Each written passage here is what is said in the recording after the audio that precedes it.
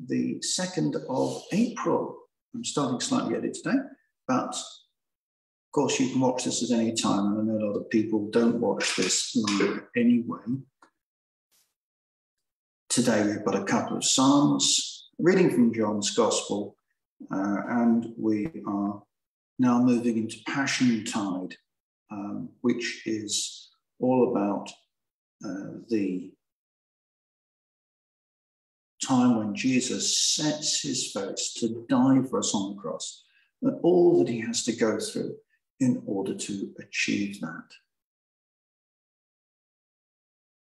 One thing I have asked of the Lord, this is what I seek, that I may dwell in the house of the Lord all the days of my life, to behold the beauty of the Lord and to seek him in his house of prayer. My soul waits for the Lord, more than the watchman waits for the morning, more than the watchman waits for the morning. I will wait for the Lord, and in my soul waits, and in his word do I hope.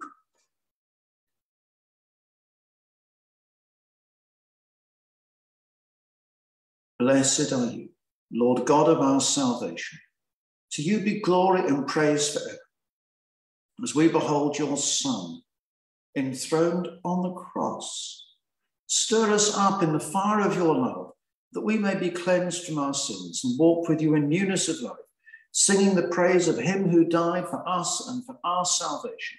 Blessed be God, Father, Son, and Holy Spirit.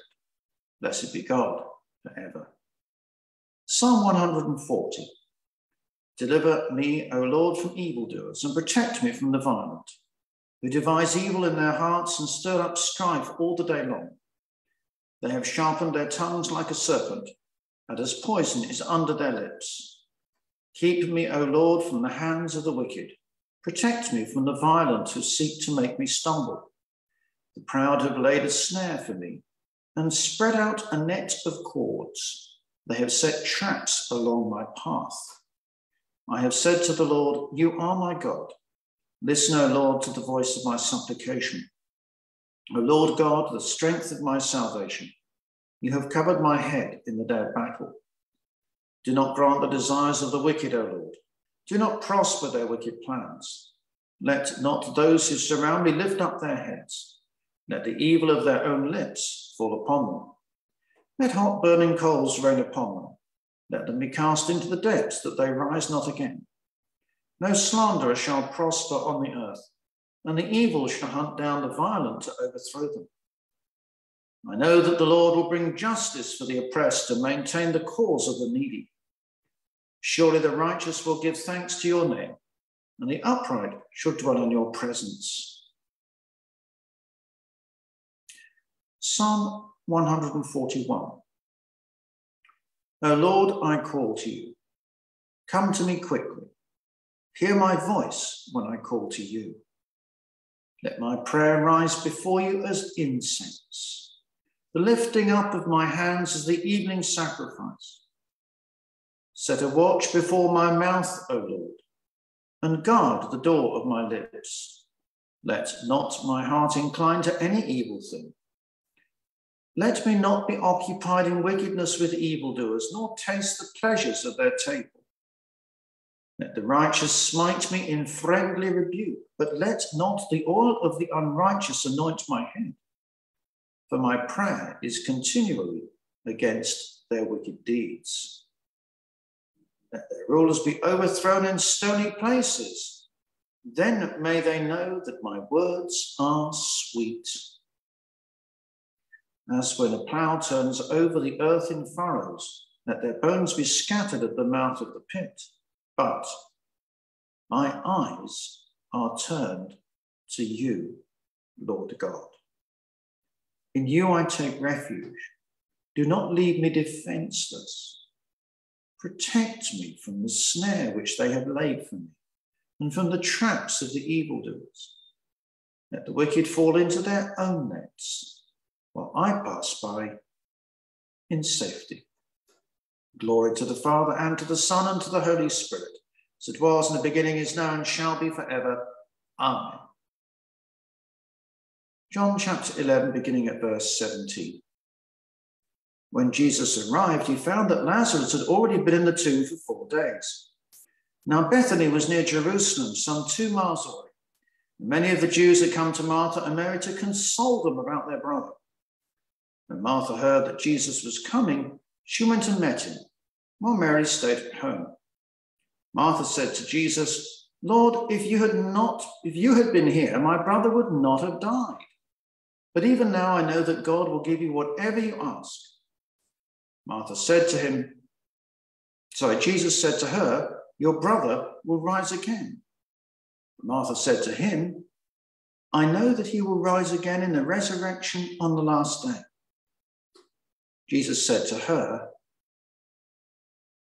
"I am the resurrection and I am the life. Those who believe in me, even though they die, will live. And everyone who believes and believes in me will never die." Do you believe this? She said to him, "Yes, Lord, I believe that you're the Messiah, the Son of God, the one coming into the world."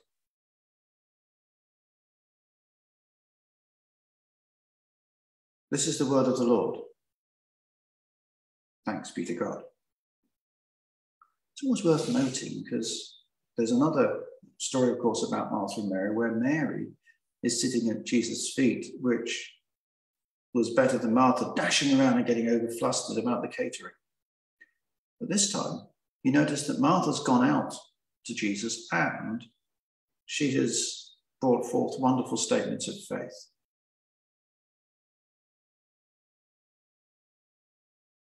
We adore you, O Christ, and we bless you. By your holy cross, you have redeemed the world. Christ committed no sin, no guile was found on his lips. We adore you, O Christ, and we bless you. He himself bore our sins in his body on the tree, that we might die to sin and live to righteousness. By your holy cross, you have redeemed the world. By his wounds, you have been healed. We adore you, O Christ, and we bless you. By your holy cross, you have redeemed the world. Christ as a light, illumine and guide me. Christ as a shield, overshadow me. Christ under me, Christ my left and my right. This day be within and without me, lowly and meek, yet all powerful. This night be within and without me, lowly and meek, yet all powerful. With all authority, gentle in intimacy, Christ our identity. Christ be with me, Christ within me, Christ behind me, Christ before me, Christ beneath me, Christ above me. Christ beside me, Christ to win me, Christ to comfort and restore me, Christ beneath me, Christ above me, Christ in quiet, Christ in danger, Christ in hearts of all that love me, Christ in mouth of friend and stranger. This night be within and without me, lowly and meek, yet all powerful. So as we come to prayer this evening,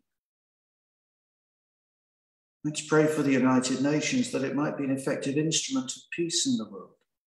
And we pray for the peacemakers now as they seek to find a resolution to this horrible conflict between Russia and the Ukraine. Lord, in your mercy, hear our prayer. We pray for the leaders of nations that they may be given knowledge, wisdom, and understanding in the pursuit of the good of all their peoples, so that they may live in peace within their frontiers and with other nations. We pray that there'll be no repetition of the warlike activities of Russia. We pray for the cessation of violence in areas of civil war and places where terrorists are rife. Lord, in your mercy, hear our prayer. We pray for peoples displaced by war or persecution or poverty, that they may be given courage and find a hope, a welcome, and a future. Especially pray for the 4 million who have recently been displaced from Ukraine, and all those who have spent many months or even years in refugee camps across the world, that they might be moved to a better place than stuck where they are. And Lord Jesus, we remember that a number of people have migrated across the world, not because of war, but in the hope of finding a better future for themselves or for their children. We pray that you'll grant us grace to do all that we can to make the world a better place. Lord, in your mercy, hear our prayer. We remember those who are especially on our hearts and minds this day. Heal the sick. Bring peace to the afflicted. Mend broken hearts and broken relationships. Lord, in your mercy, hear our prayer. So as to move towards the end of evening prayer this evening, we speak over the communities in which we live. No longer will violence be heard in your land, nor ruin or destruction within your borders, but you will call your walls salvation and your gates praise. Amen, so be it, O Lord. That faith, hope, and love will abound, and our lives will be known by joy, peace, patience, kindness, faithfulness, gentleness, and self-control. Amen, so be it, O Lord. Then this district will bring me renown, joy, praise, and honour before all nations on earth to hear of all the good things I do for it. And they will be in awe and will tremble at the abundant prosperity and peace I provide for it. Amen, so be it, O Lord. Most merciful God, who by the death and resurrection of your Son, Jesus Christ, delivered and saved the world, grant that by faith in him who suffered on the cross, we may triumph in the power of his victory. Through Jesus Christ, your Son, our Lord, who is alive and reigns with you in the unity of the Holy Spirit, one God, now and forever. Amen. Standing at the foot of the cross, as our Saviour taught us, so we pray. Our Father in heaven, hallowed be your name. Your kingdom come, your will be done on earth as in heaven. Give us today our daily bread. Forgive us our sins as we forgive those who sin against us. Lead us not into temptation, but deliver us from evil. For the kingdom, the power, and the glory are yours now and forever. Amen. And Christ, who bore our sins on the cross, set us free to serve him with joy. Amen. Let's bless the Lord. Thanks be to God. I think Elaine and I will both be back with you on Monday at 5 o'clock, and I shall hopefully be with Paul Waller on Monday morning at 9 o'clock. The Lord bless your Sunday. Bye for now.